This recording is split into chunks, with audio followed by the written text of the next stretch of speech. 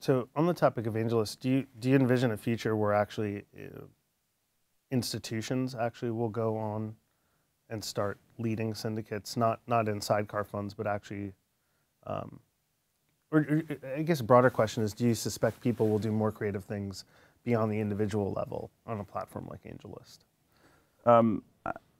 You mean so like institutions like us would work with it? I mean, could be. Yeah, this like I one, think, for it could be example, like another one. here's a very common scenario. I mean, so I think there's sort of like different levels of engagement you could imagine.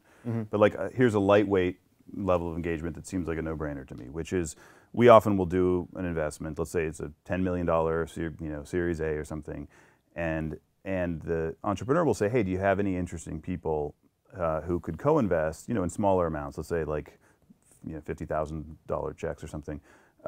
Who might be helpful to the company, right? And so we have our spreadsheets and our methods, and we may know people, but frankly, it's unsystematic, right? And let's say it's a company that's doing something in aerospace or something, right? Like we know a lot of people in the technology business. We may not know aerospace is sort of, it's technology, but it's a different kind of technology, and so we may not know those people or whatever. If we could have a mechanism to like say, hey, we've got $1 million of this round available. So it opens up the marketplace. Yeah, you could get some real, and I've had friends, actually a friend who did this on AngelList, and they said they found great people. So like, so I think like if you can do that and like you get a list of all the people that apply to invest, and then you pick the ones that you think will actually be valuable, like that's a no-brainer level of engagement to me. So let's.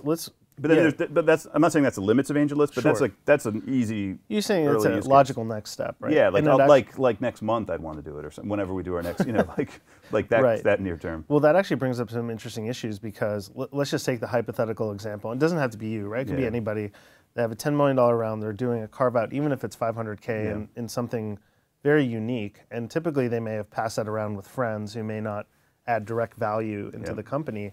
And now it's opening up the marketplace to find that needle in a haystack, so to speak, right? Yeah. That's kind of what you're getting at. Yeah, and it seems like that's just like, that's what the internet's built for, right? It's like routing between people that have some common interests, but didn't know they did or something, right? Like, now that's just the first level of engagement. Like down the road, you can imagine everything from people just completely replacing, VCs to, all sorts of things. And like, yeah, I've heard, I guess technically you can spin up an ad hoc fund for every investment, right? If you wanted to at a smaller level. Yeah. And so that may be, and that's really interesting too. So. Yeah.